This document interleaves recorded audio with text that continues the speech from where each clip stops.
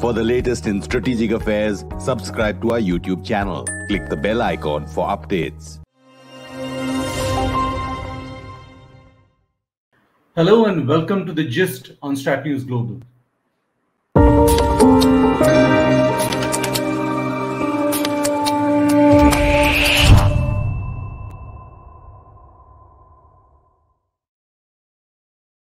Hi, I'm Surya Gangadharan, and we are back to looking at the situation in Ukraine. Is it the end game? That's the question we are asking this evening, because there are certain reports that suggest this may be the cessation of hostilities, although it's still early. But I have a small graphic here for you that I'd like you to look at. The report suggests that Russia and Ukraine are close to finalizing a 15-point peace plan. That's what we are reading. The peace plan includes a ceasefire and withdrawal of Russian forces. The reports say its success would be contingent on Ukraine declaring neutrality. And Ukraine will also not seek to join NATO or host foreign military bases. Now, these are reports that we are getting. This is actually substantially the Russian position, and I presume that we'll have more on that from our guest, whom I'd like to welcome. Kristina Spohr. She's a professor of international relations at the London School of Economics. She's also a senior fellow at the Kissinger Center for Global Affairs at Johns Hopkins. Kristina Spohr, welcome. Glad to have you. Thank you for having me. So you've seen the graphic that we've just that I just played. Is it your sense that this is somewhere close to an end game? Is this just the position that the Russians have articulated? The Ukrainians have something else in mind? I think we are not yet close to an end game. I mean, we have had several rounds now of talks. And yesterday, indeed, in the Financial Times, we heard a bit about the Russian position of the Russian demands, a 15-point plan, whereas Ukrainians, of course, said these are their draft demands, and Ukraine has its own position. And what, of course, is very interesting here is that clearly, you know, as you are in this crisis where one side has gone in with the maximal position and undertaken an aggression and gone to war, from that position as well as a question of if you want to come somehow to a peace, you have to find avenues to get out of it. So this is where we are with these talks. And like with all ceasefire initiatives, of course, even if there were a ceasefire, it often takes a very long time and they can be broken until you actually get to a peace. So let's just think a little bit about some of these points that have been made. So, you know, of course, there is the demand for Ukrainian neutrality, for declaring that they will never seek to join NATO. And of course, that should also lead to a constitutional change in the Ukrainian constitution with the offer of potentially withdrawing the Russian troops from Ukrainian soil. But we have to also remember how, you know, we got into this war. It was about demilitarization, denazification. Yeah. Those were the sort of terms used. And of course, we have to also think what are the treaties that Russia had signed up to: the UN Charter, the Helsinki Final Act of 1975, then consolidated through the OSCE, the Organization for Cooperation and Security in Europe, where there is enshrined the principle of sovereignty, the principle of inviolability of borders, and of course, importantly also, the free right of every nation to choose its alliances. So, you know, to demand constitutional changes and, you know, to ask basically for a denuding of the state is actually even worse than, of course, what we saw with Austria and with Finland after the Second World War. You know, if we consider sort of previous situation where under Russian pressure, countries had to act in particular ways. And the right also to purchase your weaponry freely from whoever you like. Is of course also you know, one of the freedoms that is in treaties that Russia itself signed. And I think this is of course where, you know, negotiations will be very tough, because if you go against those treaties of which Russia is also a signatory, never mind the Budapest Memorandum of 1994, where Ukraine, which held 1/3 of the Soviet nuclear arsenal, when it gave those up, when it joined the Non-Proliferation Treaty and security guarantees were offered by Britain, America, and Russia for the integrity of the state, then of course, this really questions the whole post-war, post-1991 European order based on these principles that everybody signed up to in order to preserve the peace on the continent despite different interests. And I think one final point that's really important in this whole debate is also this aspect that, of course, these Central and Eastern European states, the ex-satellite states in the Warsaw Pact, even former Soviet republics, even countries that had been annexed into the Soviet Union, such as the Baltic states, they chose to approach NATO and EU, but in particular also NATO for security guarantees. So here you see this continuation, if you so wish, of America as an empire by invitation. Whereas what you are seeing with Russia now is actually like with the Soviet Union. It's an empire by imposition. It wants to enforce what it believes belongs to itself. And I think that has to be very clearly stated. This is all part of the Russian narrative of gathering historic Russian lands and not accepting that there's different nations. And in the meantime, since 1991, since the collapse of the Soviet Union, states that through referenda gained independence, which Russia in 1992 recognized. Mm-hmm. But we do have reports about the Ukrainian president indicating that perhaps Ukraine will not join NATO, that it's unrealistic, that perhaps, there should be some kind of neutrality. These reports have appeared. Absolutely. And I mean, look at it from the Ukrainian perspective. Now is not an opportune moment to even discuss joining NATO. I mean, this is would be such a provocative move. And of course, even to join NATO, even if when you make an application and then were you to be given a membership action plan with criteria to fulfill, of course, already in 2008, 2009, when this was on the cards, when Georgia and Ukraine pressed a little more, actually NATO did not issue those invitations because they also didn't think those countries were ready for it. It's actually the same problem if you also consider, EU membership. The EU has made very clear, it's a very high hurdle of standards you have to fulfill to become an EU member, socially, politically, economically, and in terms of security policy. So actually, in some ways, you could argue that, for the Ukraine now to even consider this, it's completely not on the cards because NATO would not even consider making such an offer. In fact, the war has made it also from the Ukrainian perspective and from NATO's perspective inconceivable to consider these kind of options. And that's where you see, of course, a difference for Finland and Sweden. They are of the level, they are interoperable, they're very, very close anyway, and they have to consider the pros and cons, whether it's worthwhile or not to consider a potential NATO membership, considering they are an EU member. At this point, Professor, when it appears that the Russian advance appears to have lost steam, that's the reports we are reading. Yes. But Ukraine continues to be shelled. There's an exodus of civilians. Would you say the pressure is more on whom? On the Russians or on the Ukrainians? I mean, the pressures on the Ukrainians simply because there's an invasion of their country, and it's by a huge neighbor with a huge military, mass troops that can be brought in, and of course a country with the most nuclear weapons. In terms of the threat and the power behind it, Russia can continue this for a very long time, especially if it keeps its own population under control and they're happy to go along with it and there's no uprising. However, you see, of course, that, the Ukraine, not just in terms of morale, but also operationally has been able to really defend very hard key cities, in particular also Kiev. And yes, you see in every war, when you start a war, also from the war starter, it's a risk. And we see, Russia has logistical problems.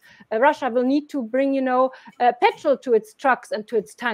Russia will have to get new troops. They have also lost thousands of troops, apparently. I mean, nobody has certain figures, but losses have been on both sides. And, after 3-4 weeks of war, there's always the need for replenishment, for re-strengthening. And that's why also with these supposed ceasefire talks, we have to consider, is here somebody buying time so that they can actually replenish? That, of course, gives also defensive side also time to regather. But there's always a sort of natural up and down when the waves of war take place. And of course, you also have to consider, even were there to be some kind of pullback eventually, if it is about controlling Ukraine, we now know and we can see that there will be a long insurgency, that, you know, Ukrainians will not put up with this. And so this is not something that, if it was initially conceived as a quick, clean, 1-week war, this has completely backfired. That is probably the biggest miscalculation on the Russian side, considering that they, of course, come with all their big mass into this action that they have planned for a very long time. Clearly, we saw this, you know, with the arms buildup. This was planned for a very long time. Now, is it conceivable that the Russians have, you said miscalculated, you mean to say the Russians, after having spent so much time, I mean, they know the Ukrainians, these are their own blood, you know, they've said that, and they could have gone so wrong militarily in terms of their campaign? Or are they playing for time through negotiation? Is that what it is? It's you know, this is fraternal warfare between two Slavic countries, of course, and nations. Many people, most people probably have relatives on both sides. And that's why it is so horrible. But of course, you know, as you know from Putin's speeches, he more and more got obsessed with the idea that Ukraine is a nothing, that Ukraine is actually the heart of Russia, that they haven't got a right to exist on their own. He somehow completely misjudged that this country that has been an independent country for 30 years has its own identity. It uses its own language, that even Russians who live in Ukraine still feel that they want to fight for this Ukraine, for that type of country they're living in. Otherwise, they could have gone back to Russia over the last 30 years if it wasn't to their liking. And I think, you know, if you consider this, you know, how a despot works, how they sit in the Kremlin, how they only have around themselves advisors who say what they want to hear, you know, you start living in a kind of bubble. And that was perhaps reinforced through the COVID, you know, when people were in any case more isolated and Putin was more isolated. So it becomes like an echo chamber. And when you put on top of that a sort of 20-year building of narrative as regards to Ukraine, but also as regards to, you know, Russia, Russian values, make Russia great again, you know, reversing the way the world order was going, saying, you know, I don't like this unipolarity. I want American recognition for multipolarity. We want a post-West world order, Lavrov said in 2019, having the slightly unholy alliance with the Chinese, which is uneasy also for the Russians. It's a huge country on their southern border that is also not, you know, a very happy situation. And of course, at the same time, Russia orients always to the West. It's also, the capitals are in Europe. The competitor is America. The competitor is a West that has growth, that has certain freedoms, that has a type of governance, and that's been attractive. And what's probably most vexing for Putin is that Russia's near abroad, in other words, the ex-republics, plus the satellite states, have chosen not Russia for security guarantees or for close alignment, but have chosen to turn to the West. And that, of course, links up with the saying, you know, the biggest geopolitical catastrophe for Russia was the collapse of the Soviet Union. He doesn't say World War I or II, which for most Europeans would be the biggest catastrophes. For him, it's the collapse of that Soviet empire. So what would be breaking point for Putin? You know, at the point at which he decides that this can't continue and I have to stop this. Is there a breaking point? I think at the moment we are seeing something very interesting. Last night he gave a speech where it's all about, you know, cleaning Russian society. I mean, the language, for me, is a half German. I'm German Finnish. You know, there's language that reminds us of Germany in the 1930s and 40s. You know, cleaning out the society. Anybody who is sort of Western-oriented Russian, you know, has to be punished for their thoughts. So there's, you know, this. That's almost also Stalinesque. How you you know, control. Not just through censorship and by sending people to jail, but also by the narratives you put out there. You control the story that you're putting out there. But, you know, there comes a question. Putin went in with sort of maximal positioning. That's where he's different from Stalin going into Finland in the Winter War in 1939. The question is Putin, you know, willing to go a step back from, say, in the Ukraine with a more minimal position and then see what else he can do. But in some ways, of course, through the sanctions regime, what he has brought onto his own country is not just destroying the Ukraine. I mean, in 2 weeks, in 3 weeks, how many cities have already been effectively razed to the ground? Because all the damaged buildings have to be taken down anyway. You can't, they're not livable. That's dangerous. So, you know, that destruction, the cultural destruction, but also the destruction for his own vast Eurasian empire. How, you know, how the Russians have to live, ordinary Russians under that sanctions regime, and how they're cut off from the world. And that's huge damage for longer. It has thrown Russia back at least 30 years, I think.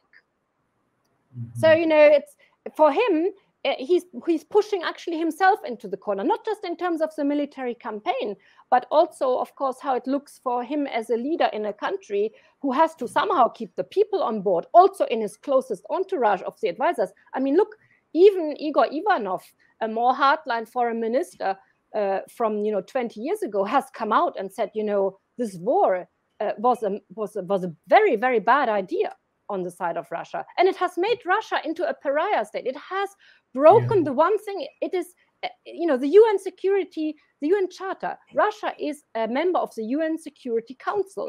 Who is not on the UN Security Council? Germany and Japan as culprits of World War II.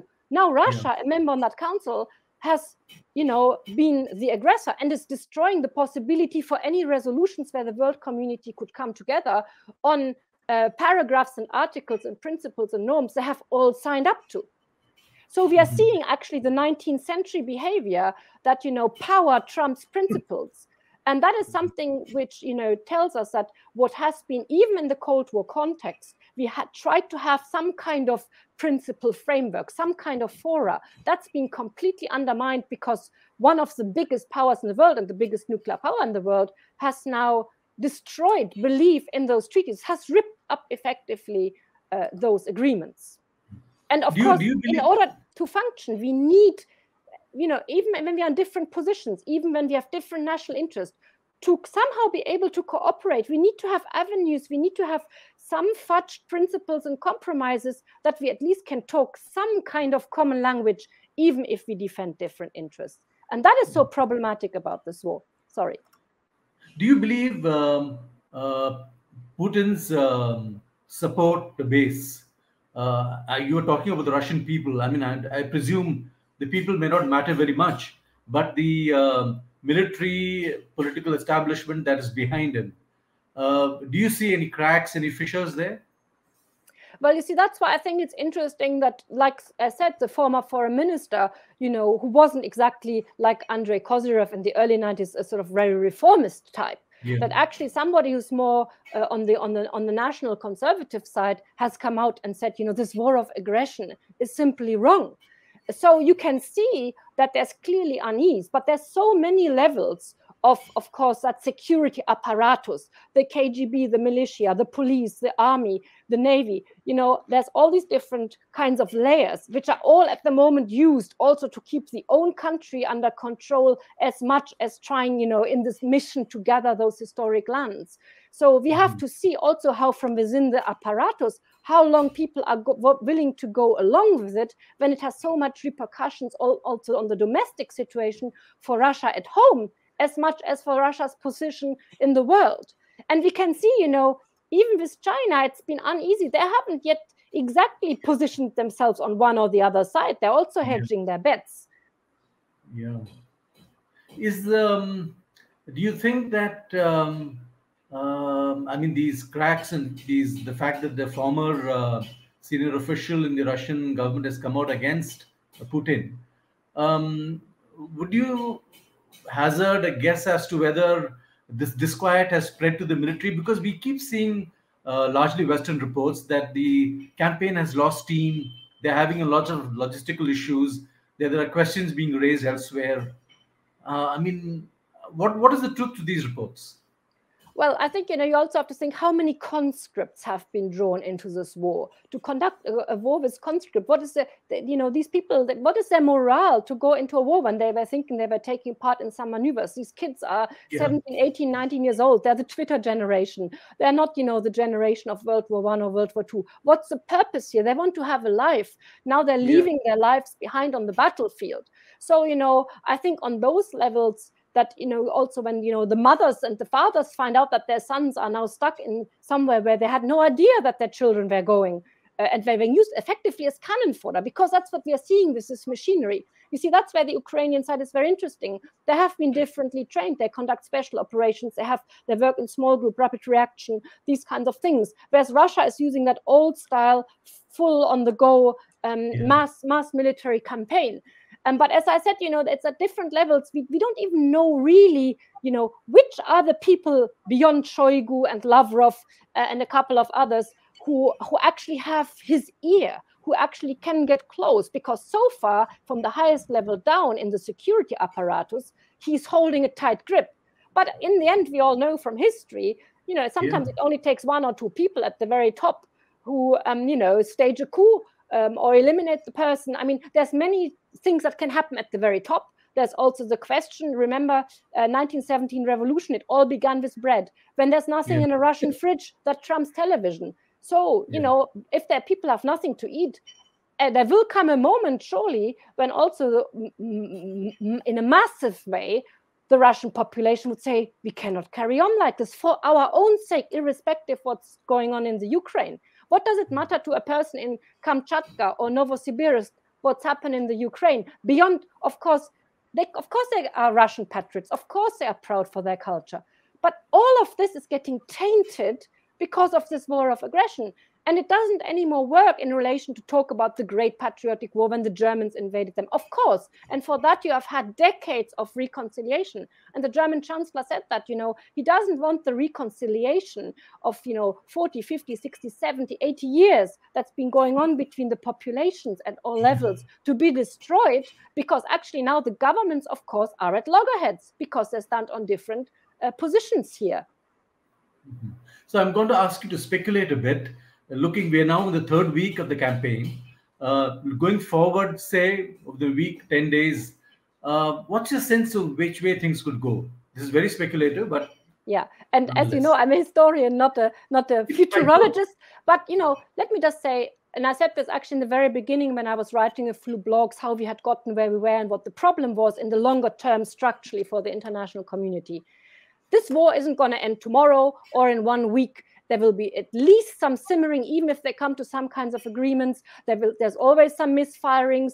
Pulling back is difficult. This fighting, we will still be in this war in a week's time. We might see a little bit of a lulling simply because I said the history tells us, whether you look at the Vietnam War or other wars, that after a few weeks, each side needs to regather, needs to reconsider tactics, strategies, how you're going. You have one side that is defending tooth and nail their country, their nation, their way of life, their way they want to be governed.